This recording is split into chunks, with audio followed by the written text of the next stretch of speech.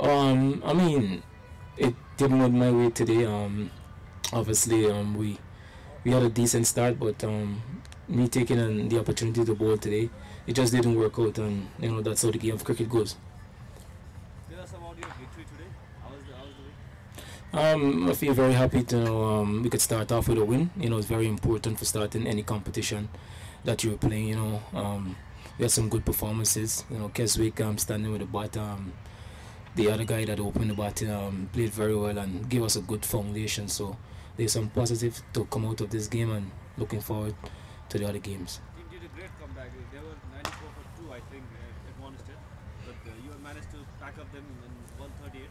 So what was the plan at that moment when they were 94 for 2? I mean, it's T20 cricket, and these things happen.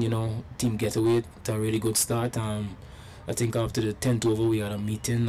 We just talk about things that we could do, and as a bowling unit, we come back really well, and it was really good.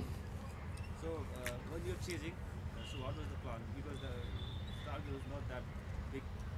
I mean, we're chasing 139. I think we don't need to go our guns blazing. We just need a good solid start. Maybe 40-45 runs in a power play. I think that's good. And it worked out very well. Was there any panic moment when you lose 1 or 2 wickets regularly in the last moment? Not really. I think we chased it very comfortably. We was going along nicely throughout the period of the game, and as I said before, it was a quite easy chase in the end. What was the plan for Sagar today? Sagar, I think when he came in, we just planned for him to just come and do his natural thing, and that's basically it. How do you find this team to win this tournament? We have a good chance. We have really good players, really good experienced players. The international players and also the local players is really good. So I think we have a really good chance.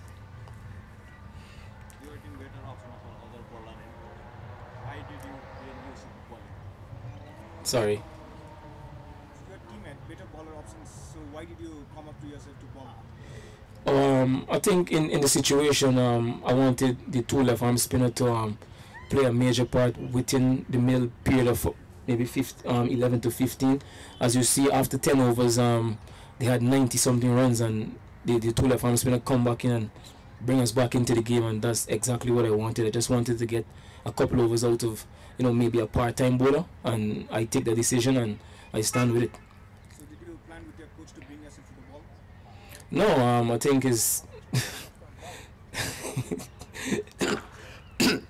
no, I didn't plan. As I said, I'm the captain, so I make a decision and I stand with it.